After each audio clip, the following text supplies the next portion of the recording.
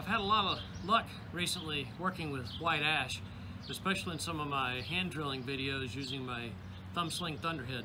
But I've also made several bow drill sets with white ash, and I've had a lot of success with them as well. This is my first video with a white ash bow drill set, but I thought I'd give it a try for you.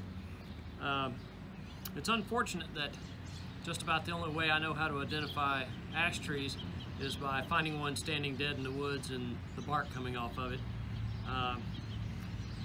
Probably they're dead nationwide, at least they are in southwestern Ohio. And there's a lot of dead ash trees at local Boy Scout camps, and the camp rangers and camp staff, the caretakers, have been taking down a lot of these standing dead trees and cutting it up and splitting it up and for firewood, stacking around assortment of campsites and in shelters and such. And so I thought, well, you know, ash is so plentiful. I know it's a little harder than what you would normally use for bow drill and hand drilling and such, but it's already cut up, it's split up, it's available for me. Can I make it work? Well, it turns out that it's pretty viable for bow drills. It's a little harder, maybe twice as hard as, say, Cottonwood or elm. It's about as hard as white oak. This is white ash. But I've had a lot of good luck with it. It's not very resinous. It dries up and seasons really well. It's probably not a wood that you would use to teach a novice how to do bow drilling. It's maybe a little too hard for that. But for someone with some experience and some time working with bow drills and learning how to do it, it's not that bad, and the wood is plentiful. So anyway, I will take a few minutes and get set up and see if we can test drive this little white ash bow drill set and see if we can give it a go. Back in just a few minutes.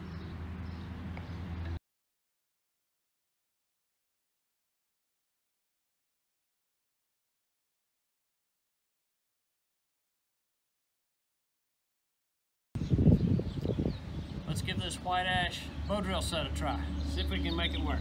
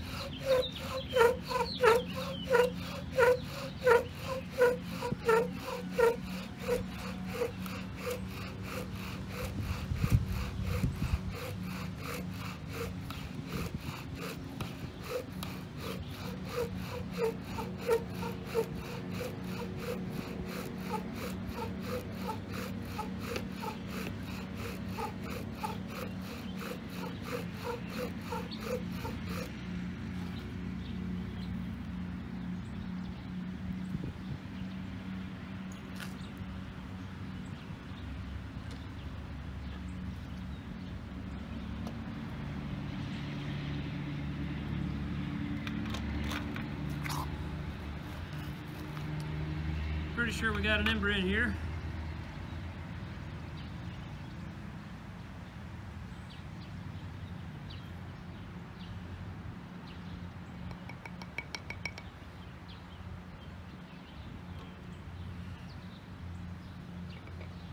Yeah, we got a nice big ember in here.